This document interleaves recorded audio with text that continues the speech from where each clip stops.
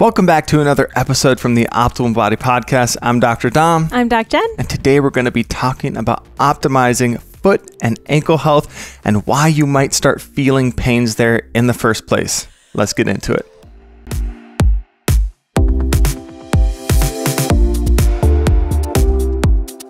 Before we get into it, I don't want anyone to miss out on any of the body optimization episodes we've put out as a part of this series, or any of Jen's incredible content that she comes out with on a weekly basis on the YouTube channel. There is so much that your body could benefit from just by trying out some of the things that she puts out and some of the episodes we put out as the podcast highlights. So hit that subscribe button and notification bell before you continue on into the video, and make sure you comment below what types of topics do you want to hear about, because that's how we know what episodes to make in the future. All right, foot and ankle health.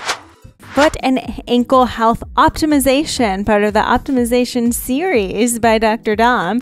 I mean, 6 episodes in and you're finally saying it, so I'm happy. Now, if you're looking for more specifics, we've done so many podcast episodes. And we're going to have that linked up below. But if you hear something, go look for that link, because we've done foot and ankle mobility specifically. We've done chronic ankle sprains, shin splints, bunions, both bunions. We've done bunionette and bunions, metatarsalgia, Morton's neuroma, flat feet, high arches, plantar fasciitis. We had an episode with Dr. Emily, and she really is a functional podiatrist who talked a lot about such a great episode. Anything from bunions to orthotics to lots of other guests that have talked foot health, but we have. She's probably our favorite. She's the one that we kind of is our go-to. She is so knowledgeable in the way that she really takes the time to explain when is surgery important and when do you need to take note of it, because we're not anti-surgery. We're just for, functional movement. And we've done stress fractures, corns on your feet, turf toe, Haglund's deformity, peroneal tendonitis. It's like a tongue twister. There's so many of them. There's so many episodes. But if there's something that you didn't hear that I listed off and you're like, I have had this foot ankle issue, please let us know. Yeah, we love talking about the feet. Of course, Vivo barefoot shoes is what we wear, and we've noticed so much benefit. And that's definitely going to be something that plays into this episode, because now we want to talk about why do we feel like people develop so many foot and ankle pains.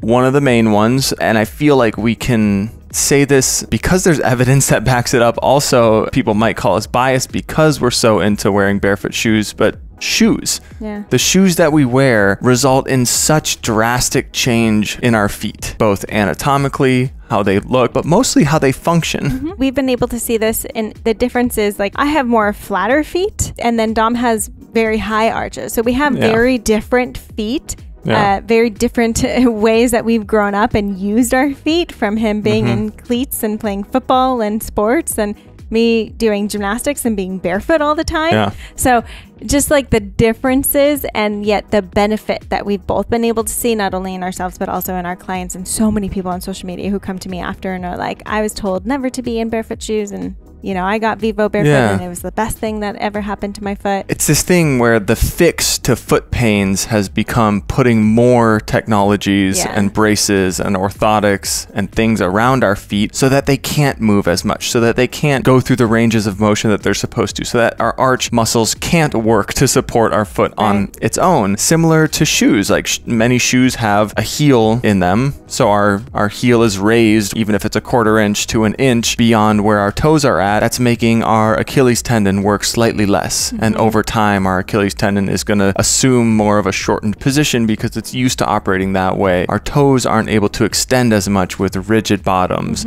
Our foot doesn't need to get used to accepting or landing on the ground because we have such cushioned soles in these shoes. So all across the board, the footwear that we put on, is it helping or hurting our foot become stronger and more mobile? We're not anti anything. Like, I think there's a time and place when you might need a little bit more support if you have a specific injury happening at that moment, a stress fracture, you just had an acute injury, whatever it may be, you might need a little bit more support from orthotic or from a more supportive shoe. However, if you're not working your way toward back to what your foot can do, I think that's where it becomes really detrimental. And so because of the environment of these shoes that provide the support, we end up then lacking in the mobility and strength needed around our foot, our toes and our ankle. So we start to lose our ankle dorsiflexion, our lack of ability to spread and open our toes, to move our big toe, to lift our toes. And we need this toe extension and toe splay in order to have functional feet. In order to have the strength and stability of our inner intrinsic foot muscles, we need the ability to move our toes.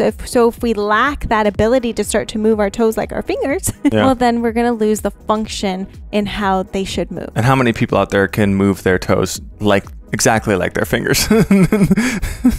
Not many. It would be kind of creepy when we have lost all this beautiful mobility and strength, like within our arch even. We should have the ability to flatten, yet support within our arch to assume the natural functions of the foot. And then we wonder why, when we're walking barefoot around our house or around our yard, we start to have pain and it hurts and we don't feel like we can do those movements without pain. And then the solution we're often given is, oh, wear these shoes or slippers in your house, or wear these at all times, rather than let's build the function of that foot back up. We will have these deficiencies in our mobility and our strength start to crop up in our foot, and then we try to do different, usually repetitive behaviors, even if it's just walking, even if we need to walk a lot for work or do things around the house, or if we pick up a new exercise habit and we wonder, why are these foot and ankle pains starting to pop up? Oh, it's because your feet and your ankles don't have the requisite strength, and now you're doing this repetitive activity where you might start to get some different tendonitis, tendinopathies, or some different stress fractures because your foot just can't handle that. And then we start to have these overuse injuries pop up, like plantar fasciitis, like stress fractures, like Achilles tendonitis. So what are the exercises that we can start to do? Something that I love, I see Dom do every single day, and it makes me so proud. She's talking about toe spacers, and like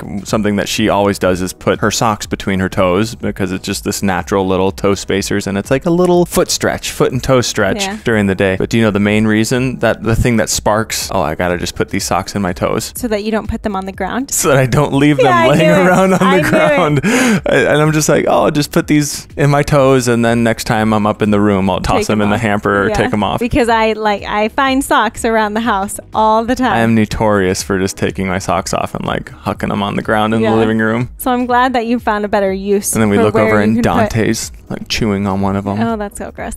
Anyways, toe spacers. Now we do have nice toe splay from Naboso. From Naboso. Dr. Emily, our functional podiatrist friend. And we're going to have the discount code and the link down in show notes as well that you can use. Such a fantastic one. And once you do that passive toe splay, doing this consistently, this is something that takes time. Again, think about, how old am I? How long have I done the same thing with my feet? Or put my feet in really squished shoes that don't have the space to move my toes. And we start to have this helplessness where it's like, I'm never going to be able to change how my foot looks or functions, which is not true. I mean, maybe our foot, how it looks, won't significantly change, but we can significantly change the function and our ability to move and activate those toes. So we want to put the passive toe splay in, and then we want to work on some active toe spreads. Yes. And especially early on, this might be difficult. Exactly. But you'll notice like it starts to change significantly if you start to do it more often. Like we have friends that are like, oh my God, I can move my pinky toe now, and are so excited. And I'm like, I know, isn't it amazing? And they've been doing it for 6-8 months. Like they've been doing it for a long time. So it's amazing. And then we have to also be aware that we're putting mobility back into our ankles and our big toes. I think this is so massive, so huge, because again, if we're wearing more very supportive shoes, like running shoes, or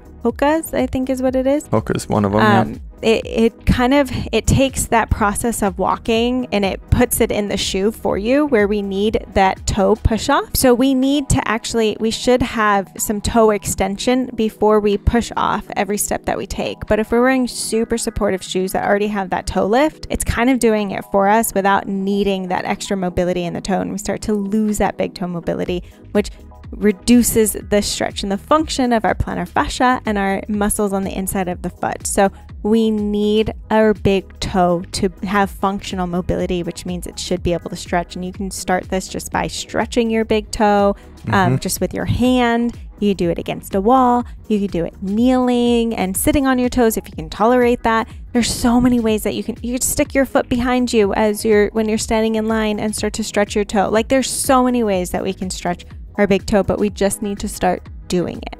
I think that's what's so important. And our ankle, like move whether you're stretching your calf or you're hanging off a curb, talking with a friend, put your heel off, then stretch it on the curb. Like there's so many ways that we can start to improve ankle dorsiflexion as well. Activations. I like the one where you said hanging off of a curb, but then going up into the heel raise to start activating and strengthening through that mobility is of vital importance. And then something that we've just been talking about to this point already is going barefoot more often. Yeah. Try to be barefoot more often. Again, initially, it might not feel super comfortable if it's not something that you're used to. So trying for short stints around the house, doing half hour of chores around the house without the slippers or the house shoes that you normally wear. When you get a little bit more used to it, go out to run an errand, to go to the grocery store, just walking around half an hour to an hour out in public in a more barefoot profile shoe. Yeah, not just barefoot. You don't have to go to the store without shoes. Yeah, going to the store barefoot can be dangerous depending on where you live. Probably not. And the more that you do this, the more you will feel that natural strength, that natural mobility inherently come back to the foot because you're using it how it's supposed to. You're working out at home, if you're doing squats and stuff inside a house, especially, kick off your shoes and just go barefoot. If you're doing more HIIT style and you don't feel comfortable with that, that's okay. I do HIIT barefoot. I will say that. I always have and I do. But if you don't feel comfortable, at least with your squats and your static exercises, your base of support starts with our feet. And this is why we talk about the feet and ankles so much, is because our base of support starts at our feet. So if we want strong glutes, strong hips, strong core, like it starts with how we're moving and how we're functioning at the feet. And that's why we do believe that going more barefoot gets you more grounded into your entire body so that you feel good, but it's also going to help to prevent those future pains and injury that often happen within the feet. So starting to get comfortable with that is such an important aspect. We have a foot and ankle plan as a part of the Gen Health membership that starts to take you through the process of working on a lot of these different components that we're talking about, working on the toe mobility, the foot mobility, starting to build up the strength and activation back in the foot muscles, the muscles that cross the ankle, the calf. So if you want to check that out, there's a free week trial. You can always go try out the week, see if the plan is for you, see if you're noticing any benefit. But go try that out if you need a little bit help on what do I do? What do I do to get started on all these different components of foot and ankle health? There are also 10 other plans that you can jump into for all different areas of the body, as well as some full body plans. So go check that out. If you're looking at getting Vivo Barefoot shoes, you can also use code TOB to get 15% off any regularly priced shoe. We have so many people in our community that have started using them and absolutely love them. But those are some of our takes on how to improve and optimize your foot and ankle health. Thanks so much for sticking around for another episode. Hopefully that helped to give you a better idea of what you can start to do today, right now, to start improving your foot and ankle health. If you have any more questions or specifics about anything we talked about or anything else you want us to talk about, please let us know below. And of course, we're going to have all these specific episodes also linked up in the description so that you can find a little bit more specifically on what you may need if you're dealing with current foot and ankle pain.